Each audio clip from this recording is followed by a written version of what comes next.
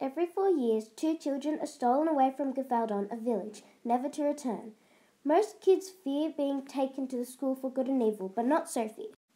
She has dreamt all her life of being a princess and believes that the school could do that for her. Her best friend, Agatha, who is not very nice, wants to stay back home. But instead, both girls are taken and things don't go quite to Sophie's plan. Sophie got dropped into the evil school and Agatha got dropped into the good school. Sophie wants to go to the school of good and Agatha just wants to go home. Sophie has tried to go to the school of good, but there is an invisible wall between them, and she doesn't know that. She's trying to get past. And Agatha has been trying to take Sophie home. Agatha has been doing really bad in all her tests, and Sophie has been doing really good in her tests.